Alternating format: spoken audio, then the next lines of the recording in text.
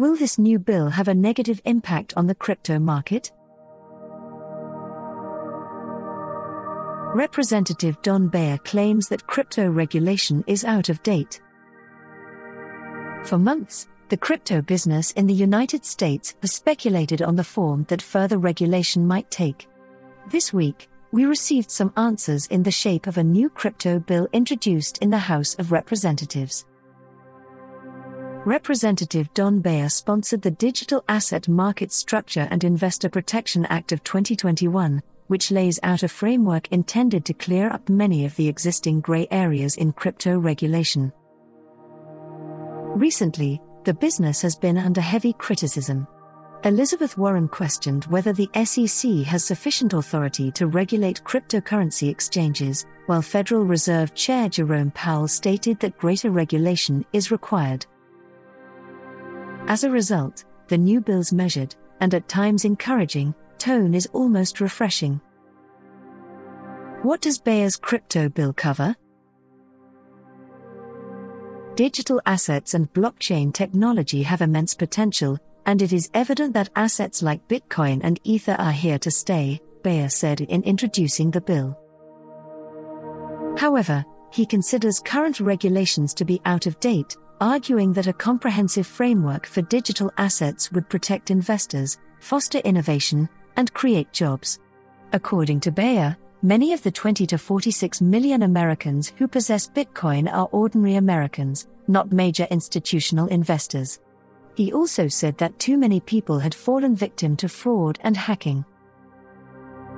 Here are some of the bill's proposals, as well as why they are important. Determine which government agency is in charge of which assets. One issue for crypto regulators is that it falls within the purview of multiple bodies. As a result, evil actors might easily slip through the cracks. Cryptocurrencies work in a variety of ways. Some are simple currencies, others are programmable blockchains, and still others are more akin to traditional equities.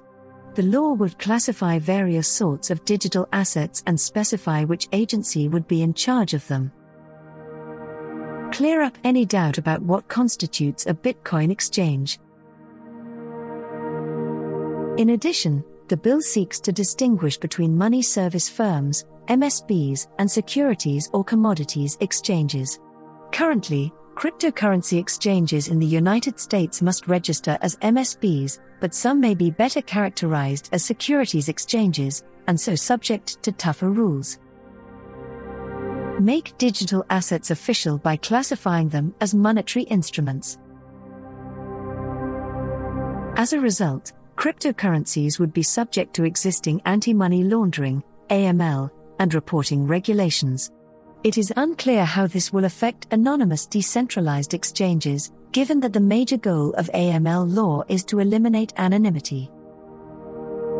Allow for the creation of a digital dollar. Earlier this year, the Federal Reserve said that it was investigating a digital dollar. This would have the benefits of cryptocurrencies, such as faster transactions and improved security, but none of the risks. It would be supported by the government as a centralized currency, much like the dollar. Stablecoins are being restricted. Stablecoins are cryptocurrencies that are linked to other assets such as gold or the US dollar.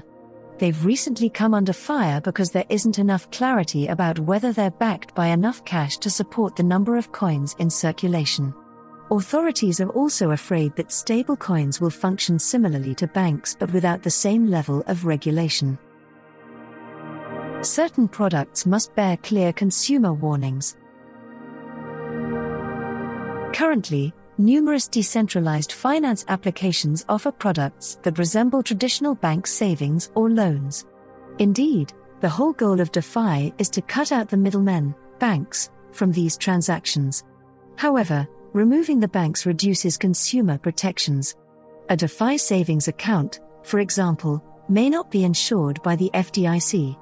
The proposed bill would require customers to understand what safeguards they have and do not have. What effect will the measure have on the cryptocurrency market? The bill is still in its early stages and will almost certainly be modified and revised as it moves through the House. However, as it is, it appears to address a number of serious issues without being overly harsh. In the long run, it is unavoidable that cryptocurrency regulation will be tightened. However, it may aid in increasing customer trust and adoption of digital payments. It will almost probably undercut Bitcoin's basic ethos, which was designed to remove central banks from financial transactions. However, if cryptocurrency is to gain general acceptance, clearer laws are required. And many industry participants would appreciate more direction. For example, the SEC is currently pursuing a case against the cryptocurrency Ripple, XRP. The SEC claims that Ripple behaved as a security rather than a cryptocurrency, and that as such, it violated US security laws. However, because the criteria defining what is and isn't a cryptocurrency were not explicitly stated, Ripple executives claim they have done nothing unlawful. Take for example, the stablecoin Tether, USDT. We have a coin that is ostensibly tied to the US dollar, but it hasn't always had enough reserves to sustain itself. So, if a large number of users become terrified and decide to withdraw all of their Tether, we can't be certain they'll be able to do so. That is something that consumers should be safeguarded from. That's not even taking into account the numerous examples of fraud and deceit that have cost investors millions of dollars.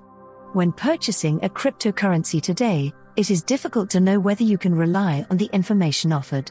And in an industry with a market valuation of more than $1.5 trillion, there is cause for concern. In the short run, increased regulation is likely to have a short-term impact on cryptocurrency values as the market adjusts to the new laws. Any new regulation will almost certainly create anxiety and uncertainty. Beyer's bill is only one of numerous measures in the works. However, the law as a whole is a terrific place to start. We'll have to wait and see what other bodies propose, and whether the bill becomes stronger or weaker as it passes through the parliamentary process.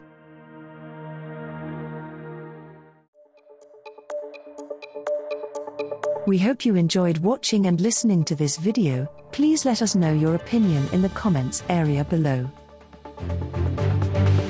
If you found our content useful, please like it and share it with your friends. Also, don't forget to subscribe to our channel and hit the notification bell for more crypto-related contents.